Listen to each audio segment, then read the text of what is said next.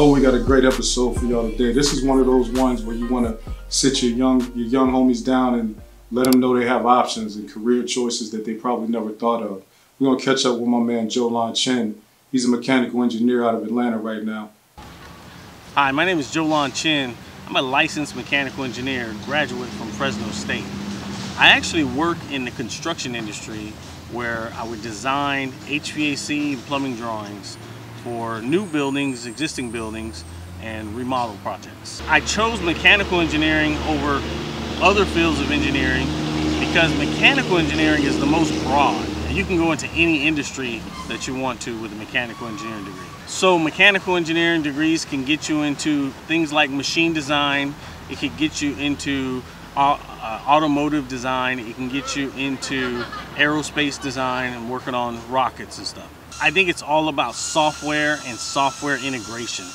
Just over time, we have so many tools that we use for calculations, we use for determining things, we put stuff together, but right now a lot of that software is one-off. They're here and they're there, but slowly they're coming all together in one. And even now, we're designing in 3D, and it's becoming even more easier to design, to see the product before you even finish it.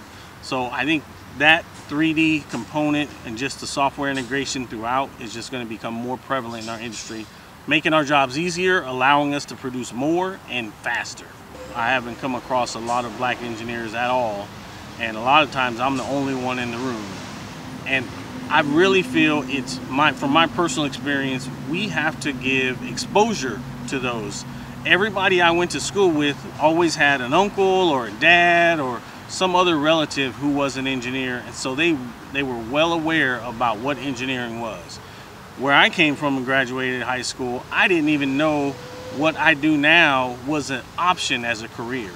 And so I think it's important that we provide exposure to all kids and everybody and let them know what kind of choices that they have. For young engineers, I would say it's about, starting small, where learning all the steps and details as you go along the way, but don't stop to dream big and think about where you're going to be in 5, 10, 20 years.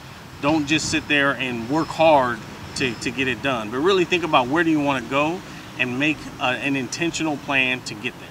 So if you want to contact me, my name is Joelon Chinn, and you can find me at joelonchin@gmail.com. I also do a podcast for Engineering Leadership by J&L Mechanical Design. That can be found anywhere you listen to podcasts.